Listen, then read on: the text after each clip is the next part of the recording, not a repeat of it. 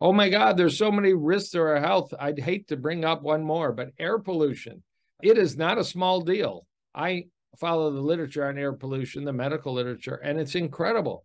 Every week, every month, another 3 to 5 studies come through about the quality of the air and risk of congestive heart failure, high blood pressure, heart attacks, triggering heart attacks, atrial fibrillation, obesity, weight gain, the toxicity of breathing in air. Think about it. It's our primary source of fueling our body for health.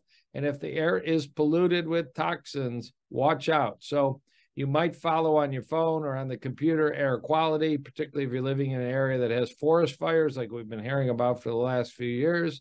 You might be living in Los Angeles, where, of course, for decades, smog has been an issue, New York City and others. Be aware. Maybe that's where you wear a very effective mask, and be cautious. Be cautious around trucks and buses and cars and fumes too. Try and avoid them.